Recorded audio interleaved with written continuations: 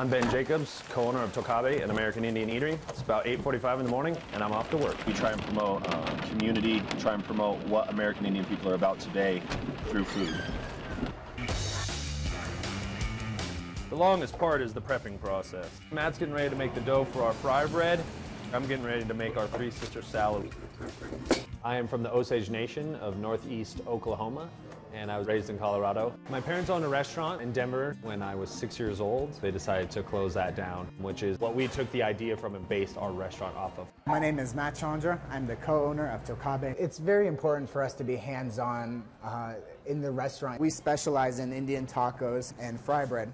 We'll probably make about 200 to 300 pieces of fry bread in a day. And would you like?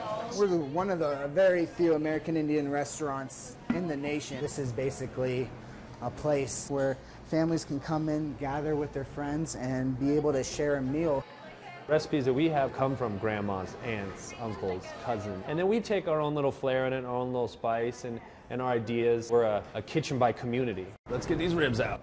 So our restaurant opened December 18th of 2008. At the time, we had 8 employees. And since then, we've grown to about 24. Would you like cheese, tomatoes, onions on that? Yes, I would. When we first opened, we were here 7 days a week, every single day, but we're still 6 days a week. We work all day long, so it's a lot of sacrifice. I think our biggest hurdle has been that we are new. We are different.